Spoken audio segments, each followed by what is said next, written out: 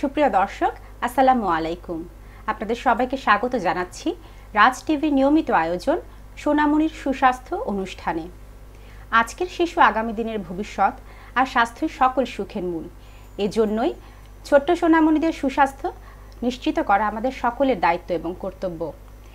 আজকের আমাদের অনুষ্ঠানের আলোচ্য বিষয় শিশুদের মূত্রনালীর সংক্রমণ, প্রতিকার এবং চিকিৎসা।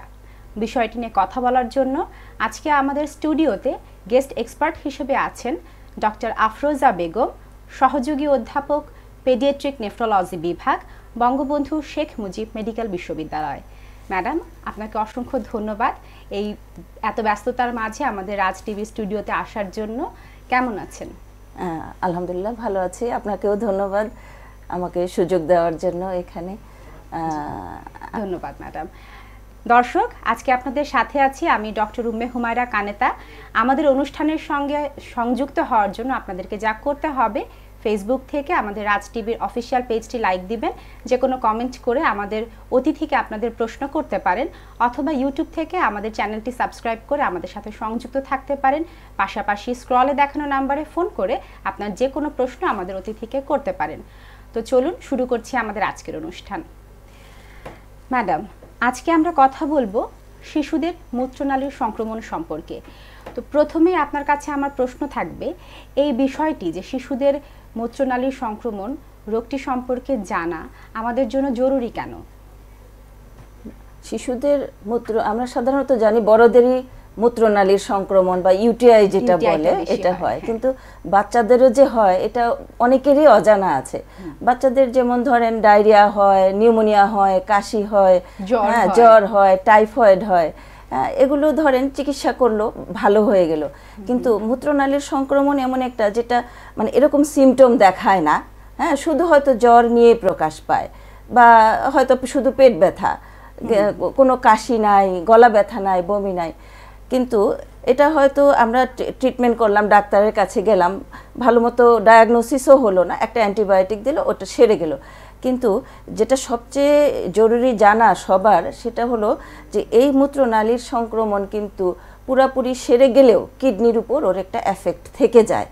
এবং বারবার যদি কারো মূত্রনালীর সংক্রমণ হয়, তখন ওই কিডনির যে ড্যামেজটা অল্প অল্প করে হতে হতে কিডনিটার কর্মক্ষমতা অনেক কমে যায়, এবং কোনো এক সময় এই বাচ্চার হয়তো কিডনি ফেইলুর নিয়ে আসতে পারে।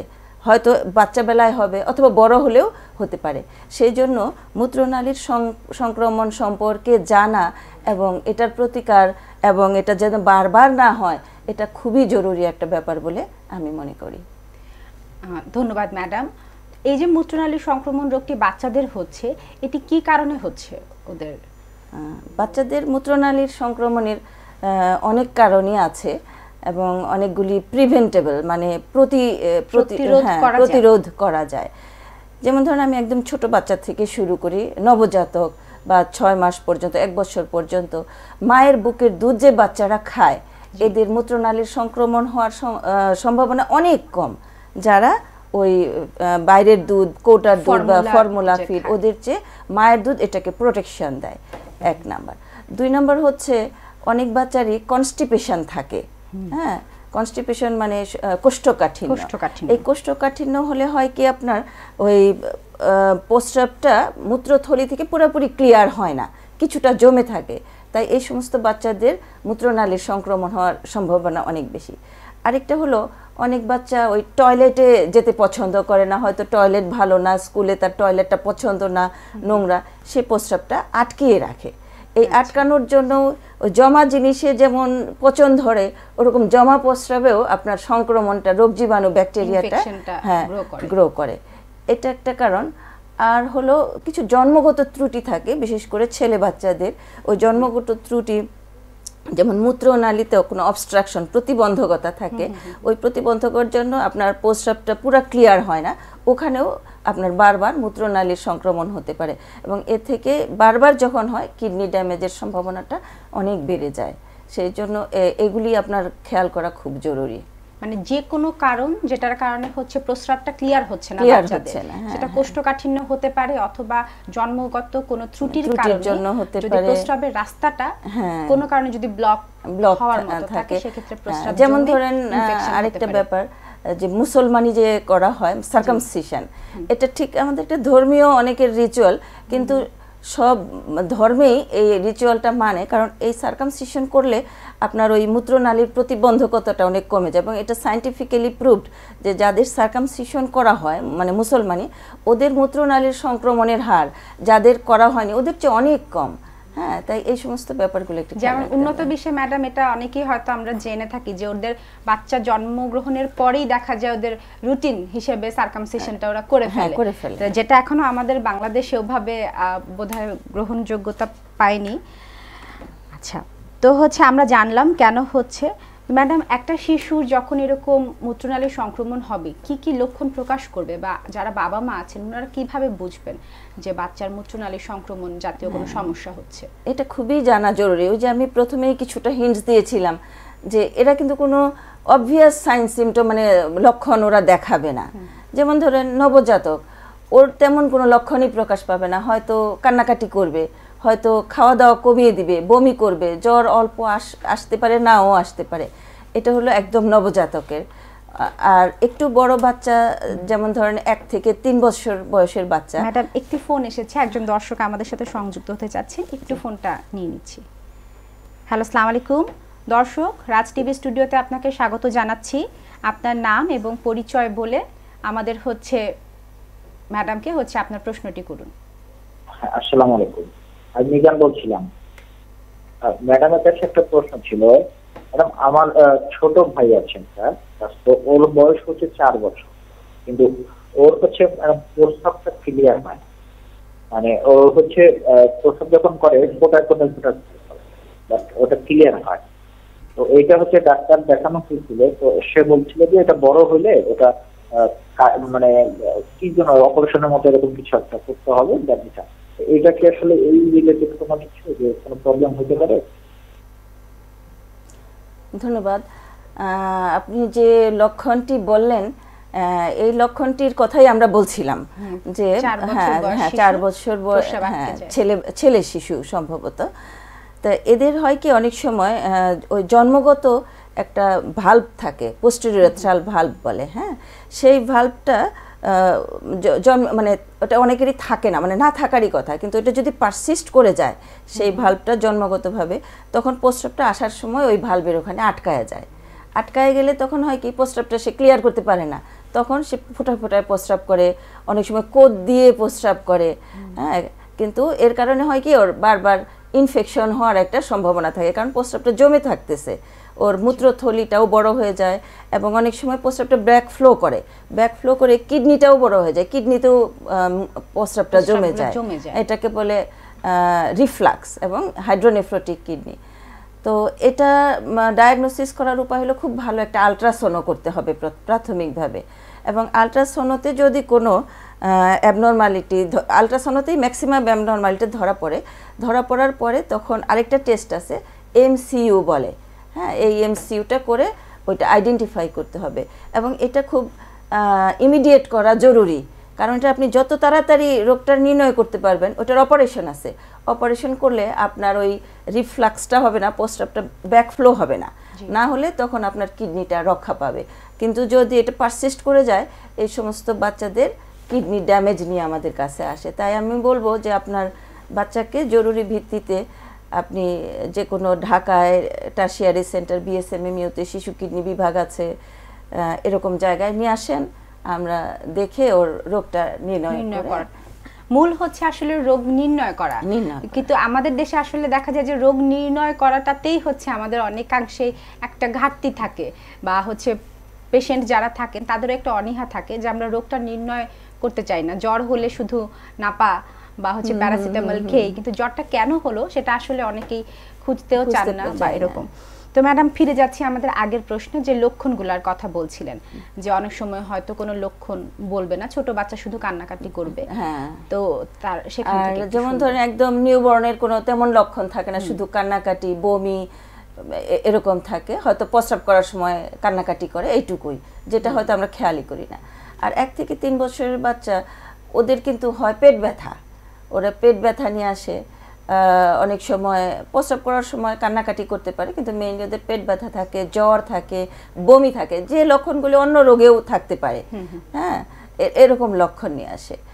আচ্ছা, আর আরেকটু বড় 5 থেকে 10 বা এর চেয়ে বড় বাচ্চাগুলি, ওদের সিমটম থাকে, যেমন ধরেন তলপেটে ব্যথা বলে, প্রস্রাব করার সময় জ্বালা পোড়া করে, তারপরে প্রস্রাব ক্লিয়ার হচ্ছে না, ঘন ঘন প্রস্রাব করে, ঘোলা ঘোলা প্রস্রাব করে।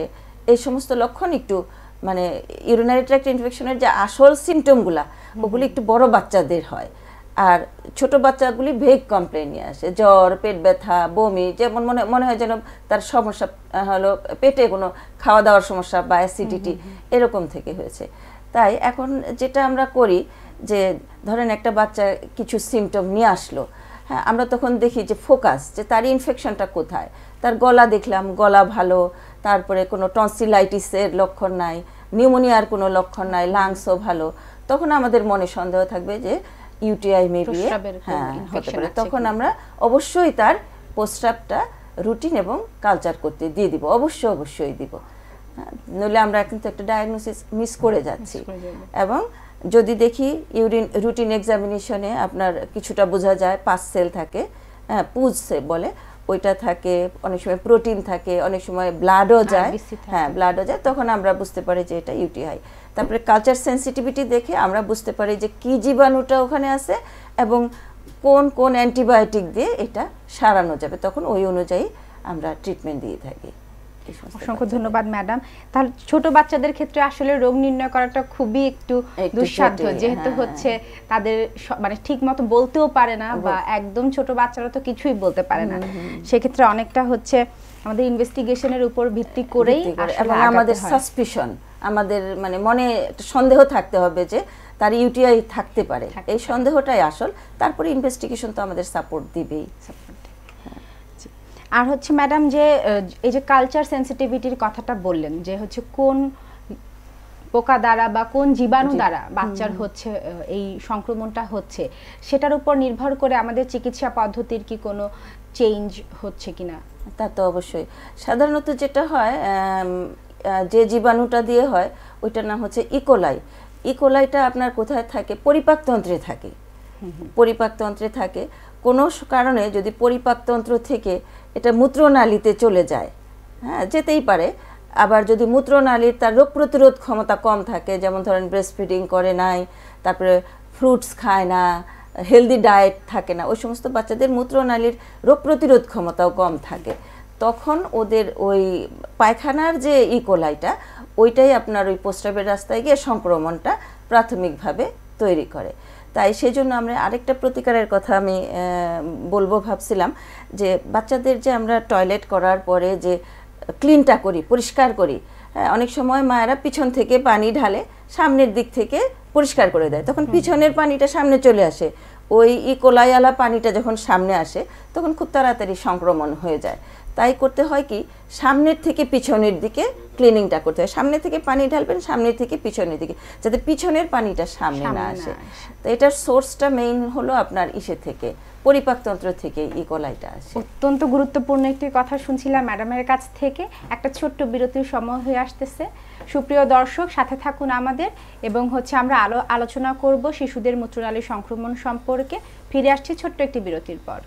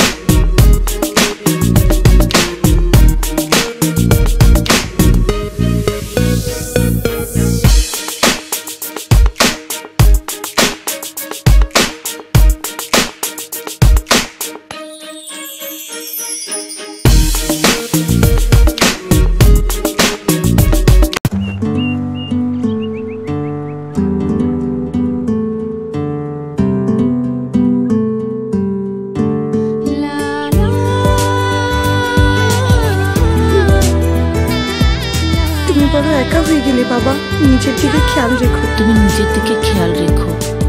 মেয়েটাও বিদেশ চলে গেল। আঙ্কেল, নিজের দিকে খেয়াল রাখবেন।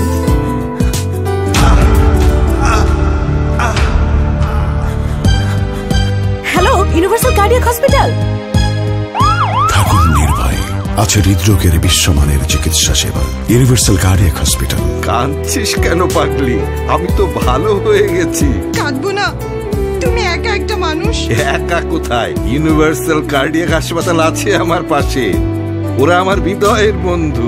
যখন আপনার পাশে ইউনিভার্সাল কার্ডিয়াক হসপিটাল, তখন আপনি আর একা নন।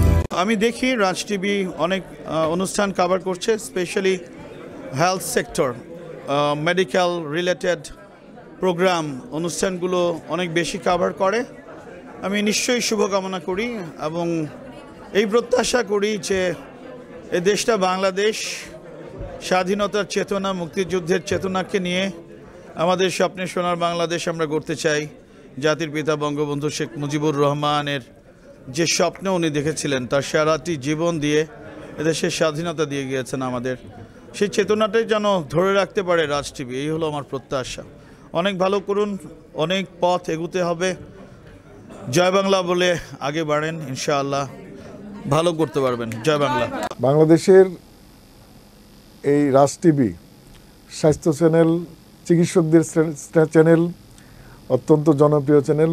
আমি মনে করি যে এই চ্যানেলের মাধ্যমে বাংলাদেশের স্বাস্থ্য ব্যবস্থা এবং স্বাস্থ্য সেক্টরের অনেক কর্মকাণ্ড জনগণ অবহিত হবে এবং চিকিৎসকরাও এর সুফল পাবে, কাজ করার সুযোগ পাবে।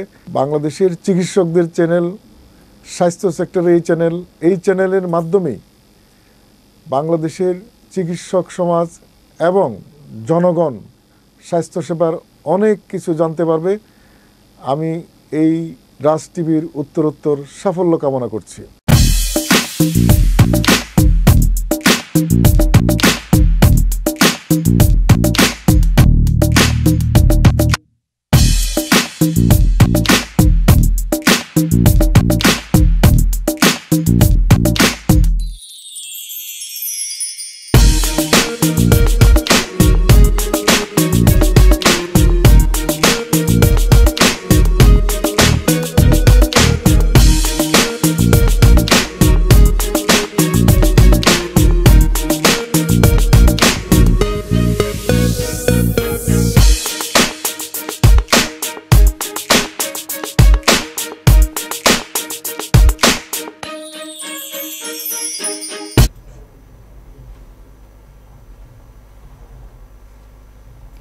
সুপ্রিয় দর্শক, ফিরে আসলাম বিরতির পরে। আপনাদের সাথে ছিলাম আমি ডক্টর উম্মে হুমায়রা কানেতা, রাজ টিভির নিয়মিত আয়োজন সোনামণির সুস্বাস্থ্য অনুষ্ঠানে। গেস্ট এক্সপার্ট হিসেবে আমাদের সাথে আছেন বঙ্গবন্ধু শেখ মুজিব বিশ্ববিদ্যালয়ের পেডিয়াট্রিক নেফ্রোলজি বিভাগের সহযোগী অধ্যাপক ডক্টর আফরোজা বেগম। ম্যাডামের সাথে কথা হচ্ছিল শিশুদের মূত্রনালীর সংক্রমণ, চিকিৎসা এবং প্রতিকার সম্পর্কে। ফিরে যাচ্ছি আমাদের আগের আলোচনায়। ম্যাডাম, ব্রেকের আগে আমরা শুনছিলাম যে এই যে বাচ্চাদের মূত্রনালীর যে সংক্রমণগুলো হয়ে থাকে সেটার জন্য যে বিভিন্ন জীবাণু দায়ী, ইকোলাইয়ের কথা বলছিলেন আপনি, এবং কালচার সেন্সিটিভিটি করা নিয়ে। তো ম্যাডাম, এখন যে বর্তমানে বাচ্চাদের দেখা যাচ্ছে যে একবার মূত্রনালী সংক্রমণ হয় এবং কিছুদিন পরে সেটা আবার হচ্ছে, ঘন ঘন হচ্ছে একই বাচ্চার। তো এই যে বারে বারে হওয়াটা, এটা কতটুকু ক্ষতিকর এবং এটা ওদের কেন হচ্ছে? খুব সুন্দর প্রশ্ন তোমার। এটা হচ্ছে যে মূত্রনালীর সংক্রমণ সম্পর্কে আমরা সচেতন না, সেই জন্যই এটা বারবার হচ্ছে।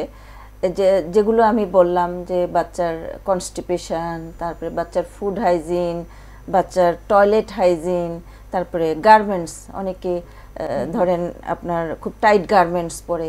আরেকটা জিনিস হলো, সেটা হলো কৃমি, হ্যাঁ, পিনওয়ার্ম, হ্যাঁ, পিনওয়ার্মের ছোট ছোট গোড়া কৃমি। হ্যাঁ, এই গোড়া কৃমিগুলোও আপনার ওই পায়খানার রাস্তা থেকে বেরিয়ে মূত্রনালীতে চলে যায়, তখন সঙ্গে করে অনেক জীবাণু নিয়ে যায়। এগুলো হচ্ছে রিস্ক ফ্যাক্টর। মানে এই বাচ্চাদের অনেক ওই যে প্রস্রাব ধরে রাখে, ঠিক সময় মতো প্রস্রাব করে না, পানি ঠিক মতো খায় না, কম পানি খায়, এগুলি সবই হচ্ছে মূত্রনালীর ইনফেকশনের মানে প্রধান কারণ। এছাড়াও জন্মগত ত্রুটি যাদের আছে, তাদের তো অবশ্যই বারবার সংক্রমণ হতে পারে যতদিন না পর্যন্ত ওই ত্রুটিটা আমরা কারেক্ট করতে পারি। এখন যেটা বললাম যে ইকোলাই ছাড়াও আরও অন্যান্য জীবাণুও আছে। যখন বারবার কারো সংক্রমণ হতে থাকে বা কারো প্রতিবন্ধকতা আছে, তখন হয়তো ইকোলাই না দিয়ে না হয়ে অন্য আরও জটিল জীবাণু, হ্যাঁ, ভিরুলেন্ট জীবাণু যেগুলি ট্রিটমেন্ট করা কঠিন, ওই সমস্ত জীবাণু দ্বারা সংক্রমণ হয়। আবার ইকোলাই দিয়ে হলেও বারবার হলে সব প্রাণীরই একটা সহজাত স্বভাব হচ্ছে ওরা বেঁচে থাকতে চায়, ইকোলাইও বেঁচে থাকতে চায়। বারবার হলে ওদের তখন অ্যান্টিবায়োটিক রেজিস্ট্যান্স ডেভেলপ করে। রেজিস্ট্যান্স হলো মানে আমরা সচরাচর যে সমস্ত অ্যান্টিবায়োটিকগুলো দেই ওগুলাতে ও আর মরবে না, তখন ওর জন্য আরেক জেনারেশন, পরের জেনারেশন অ্যান্টিবায়োটিক লাগবে। এমনকি ইনজেক্টেবল লাগে, ইনজেক্টেবলেরও first generation, third generation, fourth generation পর্যন্ত লাগে। এবং আরেকজন দর্শক আমাদের সাথে সংযুক্ত হতে যাচ্ছে, একটু ফোন কলটা নিয়ে নিচ্ছি। হ্যালো দর্শক, আসসালামু আলাইকুম, স্বাগতম আপনাকে রাজ টিভি স্টুডিওতে। আপনার নাম পরিচয় দিয়ে ম্যাডামকে হচ্ছে প্রশ্নটি করুন। আচ্ছা, আসসালামু আলাইকুম। ওয়ালাইকুম আসসালাম।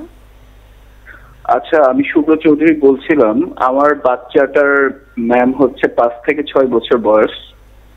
ও হচ্ছে প্রস্রাবের মধ্যে অনেক জ্বালা পোড়া ম্যাম হয় অনেক। এখন এটার জন্য আমি কোথায় যেতে পারি? সবচেয়ে বেটার হয় কোথায় আমার জন্য? আপনি যদি ঢাকায় থেকে থাকেন যে কোনো শিশু বিশেষজ্ঞের কাছে যাবেন, আর যদি ঢাকার বাইরেও থাকেন সব জায়গায় তখন শিশু বিশেষজ্ঞ আছেন। প্রাথমিকভাবে আপনাকে শিশু বিশেষজ্ঞের কাছেই যেতে হবে। এবং আপনি যেগুলো আমরা প্রথমে বললাম যে পানি খাওয়া, এগুলো আগে করতে থাকেন, কিন্তু দেরি করবেন না। শিশু বিশেষজ্ঞের কাছে গেলে সিমটম বলে ওনারা প্রস্রাবটা টেস্ট করতে দিবেন, এবং টেস্ট করে ওই টেস্ট করতে দিয়ে ওনারা হয়তো কোনো অ্যান্টিবায়োটিক শুরু করবেন, এবং যে সমস্ত আমি বললাম যেগুলি করলে হয় না ওগুলি অ্যাডভাইসগুলোও দিয়ে দিবেন। তারপরে কালচার সেন্সিটিভিটি রিপোর্ট আসলে হয়তো ওই অ্যান্টিবায়োটিকই চলবে, অথবা ওনারা সেই সেন্সিটিভিটি অনুযায়ী বদলায় দিবেন। তবে যেটা হলো এক ডিউরেশন, মানে আপনাকে ট্রিটমেন্টটা কমপ্লিট করতে হবে। অর্ধেক করে ছেড়ে দিলে কিন্তু ওই অ্যান্টিবায়োটিক রেজিস্ট্যান্স হয়ে যাবে। পুরো ট্রিটমেন্টটা আপনাকে কমপ্লিট করতে হবে। ধন্যবাদ। Thank you ma'am for your suggestion. Thank you. ইদানিং হচ্ছে যে অ্যান্টিবায়োটিক রেজিস্ট্যান্স, এটা নিয়ে হচ্ছে অনেক আলোচনা হচ্ছে, এবং হচ্ছে ডিসেম্বর মাসে অ্যান্টিবায়োটিক রেজিস্ট্যান্স ডেও হচ্ছে পালিত হয়। তো হচ্ছে আমাদের দেখা যাচ্ছে এটা আমাদের কোনো অ্যান্টিবায়োটিক কাজ করছে না। তো এটার কারণ কি হতে পারে, যে কেন অ্যান্টিবায়োটিকগুলো আমরা রেজিস্ট্যান্স হয়ে যাচ্ছি? এটা মেইন কারণ হলো আমরা অযথা অ্যান্টিবায়োটিক দিচ্ছি। যেমন ধরেন কোনো বাচ্চা হয়তো ভাইরাল ফিভার নিয়ে আসলো, ভাইরাসের জন্য তো কোনো অ্যান্টিবায়োটিক লাগে না, এটার একটা ডিউরেশনের পরে ভাইরাসটা এমনি শরীর থেকে বের হয়ে যায় এবং ভালো হয়ে যায়। কিন্তু ভাইরাল ফিভার নিয়ে আসলে আমরা হয়তো ওই যে বললাম প্রস্রাবটা আমরা টেস্ট করি না, ইউরিনটা টেস্ট করলেই আমরা বুঝতে পারি যে এখানে ইউটিআই আছে কি না। না থাকলে তো আমরা কোনো অ্যান্টিবায়োটিক প্রয়োজন নাই। হ্যাঁ, অযথা ভাইরাল ফিভারে হয়তো একটু গলা খুসখুস, এখন ওভার দ্য কাউন্টার কিন্তু মানে ডিসপেন্সারিতে গেলেই অ্যান্টিবায়োটিক পাওয়া যায়। যত্রতত্র অ্যান্টিবায়োটিকের যে ব্যবহার চলছে সেটা আসলে খুবই, সেজন্যই অ্যান্টিবায়োটিক রেজিস্ট্যান্স গ্রো করতেছে। এবং যখন আমাদের দরকার হবে তখন আমরা কিন্তু আর অ্যান্টিবায়োটিকটা পাবো না, মানে ইফেক্টিভ অ্যান্টিবায়োটিক আর পাবো না, তখন আর কাজ করছে না। এটাই হলো আসল কারণ অ্যান্টিবায়োটিক রেজিস্ট্যান্সের। তো ম্যাডাম, যখন এই যে বাচ্চাদের শিশুদের মূত্রনালী সংক্রমণ রোগটা ধরা পড়লো, তারা শিশু বিভাগের যে ডাক্তার বা পেডিয়াট্রিক নেফ্রোলজিস্টদের কাছে গেলেন রোগ ধরা পড়ার পরে, চিকিৎসা পদ্ধতি এখানে কি কি আছে? যেমন আমরা শুনছিলাম আপনার কাছে যে কিছু অপারেশনের কথাও বলছিলেন যদি জন্মগত ত্রুটি থাকে, তো কিছু ওষুধ আছে, এ ব্যাপারে যদি একটু বিস্তারিত বলতেন। এখানে আমাদের কিছু গাইডলাইন আছে, যেটা নাইস গাইডলাইন বলে ইংল্যান্ডের। এই গাইডলাইন ওটাই আমরা ফলো করছি। এখানে বলে যে যদি 1 বছর বয়সের মধ্যে কোনো বাচ্চার মূত্রনালীর সংক্রমণ ধরা পড়ে, প্রথমবার ধরা পড়লেও তাকে আপনার আলট্রাসোনোটা অবশ্যই করতে হবে যে তার মূত্রনালীর পথে কোনো ত্রুটি আছে কিনা, এবং আলট্রাসোনো এবং তার প্রস্রাবটা জমে থাকে কিনা মূত্রথলিতে। আলট্রাসোনো ছাড়াও আরও 2টা টেস্ট আছে, একটাকে বলে MCU, মিকচুরেটিং সিস্টোইডিওথ্রাগ্রাম, যেটা থেকে বোঝা যায় যে মূত্রথলি থেকে প্রস্রাবটা উপরের দিকে কিডনির দিকে চলে যাচ্ছে কিনা, এই একটা টেস্ট। আরেকটা বলে DMS, ডাইমার ক্যাপ্টোসাক্সিন, এটা হলো নিউক্লিয়ার মেডিসিনে হয়। এই 3টা টেস্ট অবশ্যই করতে হবে। যদি 1 বছরের মধ্যে মূত্রনালীর সংক্রমণ হয়। আর যদি 1 থেকে 5 বছরের মধ্যে কোনো বাচ্চার মূত্রনালীর সংক্রমণ ধরা পড়ে, তখন আমরা শুধু আলট্রাসোনোটা করব। আলট্রাসোনোতে যদি কোনো সে ধরা পড়ে ত্রুটি, এরপরে আমরা পরবর্তী স্টেপে যাব। এবং 5 বছরের পরে যদি হয় তখনও শুধুমাত্র আলট্রাসোনোই করতে হবে যদি আমাদের মনে সন্দেহ হয়। তাই যত আর্লি এজ, যত অল্প বয়স, তত আমাদের সচেতন থাকতে হবে যে এই বাচ্চাটার মূত্রনালীর সংক্রমণটা আছে কিনা। কারণ বাচ্চাদের হলো গ্রোয়িং কিডনি, হ্যাঁ, মাত্র মানে বড় হচ্ছে কিডনিটা, এই কিডনিতে যদি ক্ষতি হয় এবং এই ক্ষতি কিন্তু পার্মানেন্ট, এটা কিন্তু রিভার্স করা যাবে না, হ্যাঁ, পার্মানেন্ট। তাহলে একটা ছোট বাচ্চার মূত্রনালীর সংক্রমণ হওয়া মানে তার কিডনির একটা পার্মানেন্ট ক্ষতি হয়ে যাওয়া। তাই এটা যাতে রিকারেন্ট না হয়, একবার হলে হয়তো ততটা ড্যামেজ হয় না, রিকারেন্ট হলে যতবার হবে ততবার ড্যামেজ হবে এবং কিডনিটা একসময় ফেইলুরে চলে যাবে। ফেইলুর মানে তো আমরা জানি কিডনি ফেইলুর মানে দুইটা কিডনির কর্মক্ষমতাই মানে আস্তে নষ্ট হয়ে যায়। তখন আলটিমেটলি আমরা এমনও বাচ্চা পেয়েছি যাদের এই মূত্রনালীর সংক্রমণ বা কোনো অবস্ট্রাকশন থেকে বারবার সংক্রমণ হয়ে কিডনি ফেইলুর হয়ে এদের অনেকে ডায়ালাইসিস লাগে, হিমোডায়ালাইসিস, তারপরে ট্রান্সপ্লান্টও লেগেছে, এরকম বাচ্চাও আমরা পেয়েছি। তাই এই ব্যাপারে খুব সচেতন হওয়া আমি জরুরি মনে করি। এই চিকিৎসাগুলো সবই কি আমাদের দেশে বর্তমানে অ্যাভেলেবল আছে? এটা খুব সুন্দর প্রশ্ন। বাবা মারা অনেক সময় বুঝতে পারেন না, দেখা যায় হ্যাঁ অনেকে সচেতন বাচ্চার জন্য তারা যাচ্ছেন, কিন্তু যে এই যে ডায়ালাইসিস বা ট্রান্সপ্লান্টেশন এই জাতীয় পর্যায়ে যখন চলে যায় তখন দেখা যায় যে মা বাবা দিশেহারা হয়ে যান যে এখন আমার বাচ্চাকে নিয়ে আমি কোথায় যাব। আচ্ছা, আমি তো তুমি যখন বললা আমি শুরু থেকেই বলি, সমস্ত ইয়ে তো আর পেরিফেরিতে নাই, হ্যাঁ, বাংলাদেশ তো অনেক মানে গ্রামে গঞ্জে এত কিছু টেস্টের বন্দোবস্ত নাই, কিন্তু অন্তত ইউরিন আরিটা একটা উপজেলা বা জেলায় আছে, আরি এবং কালচার। আরেকজন দর্শক একটু আমাদের ফোন দিয়েছেন। হ্যালো দর্শক, আসসালামু আলাইকুম, আপনার নাম এবং পরিচয় দিয়ে আপনার প্রশ্নটি করুন। ওয়ালাইকুম আসসালাম, আমি বনি বলছিলাম। আমার একটা ছোট ভাইজি আছে। জি বলুন। তো আমার ভাইজি যখন প্রস্রাব করে তখন খুব কান্নাকাটি করে। বয়স কত? আপার কাছে আমার প্রশ্ন যে ভাইজির বয়সটা বলবেন একটু। দিদি, আপনার ভাতিজির বয়সটা একটু বলবেন প্লিজ। বয়সটা হচ্ছে 6 বছর। 6 বছর। তো এখনো প্রস্রাব করতে গেলে কান্নাকাটি করে, তো এটার কি সমাধান আছে বা কোনো সমস্যা কিনা যদি আপা একটু বলতো। এটা তো অবশ্যই একটা সমস্যা। প্রস্রাব করার সময় তো কান্নাকাটি স্বাভাবিকভাবে করার কথা না। এটা যেটা মানে সম্ভবত যেটা হতে পারে সেটা ওর প্রস্রাবের ইনফেকশন থেকেই কান্নাকাটিটা করে। এছাড়াও প্রস্রাবের সময় কান্নাকাটি করার আরও অনেক কারণ আছে, ওগুলিতে আমি এখন যেতে চাচ্ছি না। যেমন ধরেন স্টোন, পাথর হলেও কান্নাকাটি করতে পারে। তারপরে কিছু ডিজিজ আছে যেগুলিতে প্রস্রাবে আপনার কিছু মিনারেলস, ইউরিক অ্যাসিড এগুলি বেশি যায়, তখনও কান্নাকাটি করতে পারে। কিন্তু আমার মনে হচ্ছে আপনার ভাতিজি প্রস্রাবের ইনফেকশন, ইউরিনারি ট্র্যাক্ট ইনফেকশনই হয়েছে, সেই জন্যই কান্নাকাটি করে। তো আপনি যেটা করবেন, ওকে আপাতত এই মুহূর্ত থেকে একটু পানিটা বেশি করে খাওয়ান, ওইটা ওয়াশ আউট হয়ে যেতে থাকুক। আর আপনি আশেপাশের যে কোনো শিশু বিশেষজ্ঞের কাছে গিয়ে দেখিয়ে অন্তত ইউরিনের রুটিন মাইক্রোস্কোপিক এক্সামিনেশন আর কালচার সেন্সিটিভিটিটা করিয়ে একটা ট্রিটমেন্টের লাইনে আসেন। একটা অ্যান্টিবায়োটিক ওনারাই হয়তো দিয়ে দিবেন যেটা ওই জায়গায় ভালো কাজ করে, কিন্তু ডাক্তারের পরামর্শ অনুযায়ী আসলে অ্যান্টিবায়োটিক আমাদের সবারই সেবন করা উচিত। এখন তো যত্রতত্র দেখা যায় ফার্মেসিতেও অ্যান্টিবায়োটিক দিয়ে দিচ্ছে, না ওটা করলে তো হবে না। এই ব্যাপারে আসলে একটা শক্ত একটা আমাদের পদক্ষেপ নেওয়া উচিত সব মহল থেকে। তো ম্যাডাম, আপনি বলছিলেন যে চিকিৎসা কোথায় পাওয়া যাবে ওই ব্যাপারটাতে। হ্যাঁ, সেটা হলো যে বাংলাদেশের গ্রামে, তারপরে ছোট শহরে, জেলা শহর, উপজেলা শহরে অন্তত ইউরিনের টেস্টটা আছে। হ্যাঁ, ইউরিন আরএমএস, সিএস, এই টেস্টটা আপনারা করে ফেলবেন। যদি সিমটম থাকে অবশ্যই বিশেষজ্ঞের কাছে যাবেন, বিশেষজ্ঞ না থাকলেও অন্তত এমবিবিএস ডাক্তারের কাছে যাবেন, গিয়ে এই টেস্টটা করবেন। তারপরে ওখানে যদি ধরা পড়ে, যদি ওনারা ট্রিটমেন্ট দেয়, ভালো হয়ে যায়, কিন্তু তারপরেও এটা আমি সমস্ত শুধু আপনাদের না, ডাক্তারদেরও জানার জন্য বলছি যে urinary tract ইনফেকশনটা you have to take it seriously. বিশেষ করে 5 বছরের নিচের বাচ্চাদের যদি ইউরিনারি ট্র্যাক্ট ইনফেকশন হয়, তখন আপনারা যত পেরিফেরিতেই থাকেন একটু আলট্রাসোনোগ্রাফি যেখানে হয় একটা ultrasonograph of the কেইউবি, kidney ureter bladder করে ফেলবেন, যে ওর কোনো জন্মগত ত্রুটি আছে কিনা, তারপরে ওর মূত্রথলিতে কোনো প্রস্রাবটা জমে আছে কিনা, এটা ম্যান্ডেটরি, এটা ওই গাইডলাইনেই আছে, এটা করতেই হবে আপনাদের। তারপরে আলট্রাসাউন্ডতে যদি কোনো সমস্যা ধরা পড়ে তখন যে বাকি টেস্টগুলা এগুলো আপনাদের জন্য আসতে হবে আপনার মেডিকেল কলেজ যেখানে আছে, এমসিইউ, তারপরে একটু জেলা শহর বা ডিভিশনাল শহরে আপনার এটার জন্য আসবে, টারশিয়ারি সেন্টার হসপিটালে আসতে হবে। ম্যাডাম একটা কমেন্ট পড়ছি, একজন দর্শক জানতে চেয়েছেন যে বাচ্চাদের হচ্ছে সুস্বাস্থ্য বা এই যে খাবারের কথা বলেছিলেন, ওদের নিউট্রিশন মেনটেন করার জন্য বা এই ইউটিআই প্রিভেন্টের জন্য কোনো খাবারের ভূমিকা আছে কিনা? অবশ্যই আছে। এটা তো আমি প্রথমেই এটা দিয়েই মোটামুটি শুরু করেছিলাম যে আল্লাহ প্রদত্ত যে খাবারটা বুকের দুধ, এটা বাচ্চাদের একদম সায়েন্টিফিক্যালি প্রুভ করেছে যে এটা 6 মাস পর্যন্ত ইউটিআই প্রিভেন্ট করে।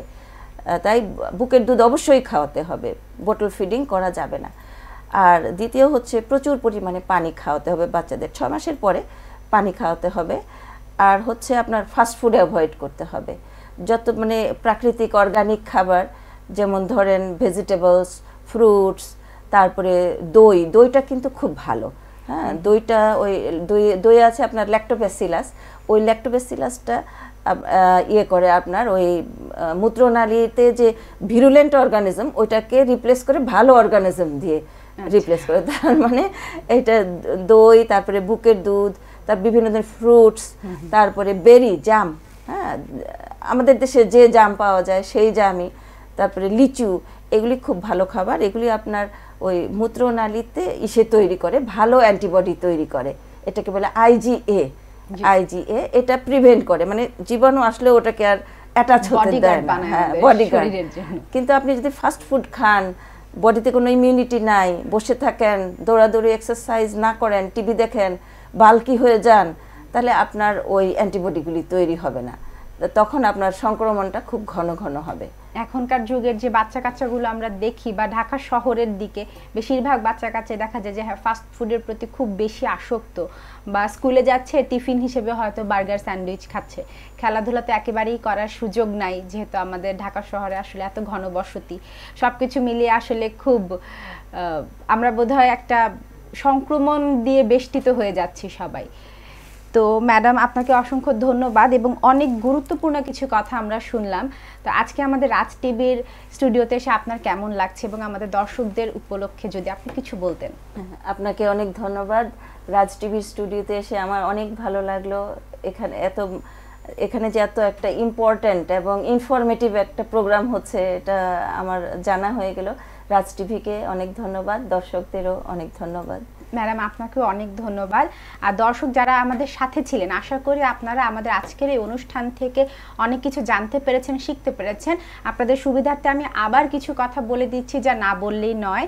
আমাদের শিশুদের এই মূত্রনালী সংক্রমণ থেকে বাঁচার জন্য আমাদেরকেই সচেতন হতে হবে, এবং যাদের হচ্ছে ছোট বাচ্চা আছে, 0 দিন থেকে 6 মাস বয়স পর্যন্ত সবাই বুকের দুধ হচ্ছে নিজের বাচ্চাকে হচ্ছে পান করাবেন, এবং ফলমূল শাকসবজি খাওয়ানোর বেশি বেশি করে অভ্যাস গড়ে তুলবেন।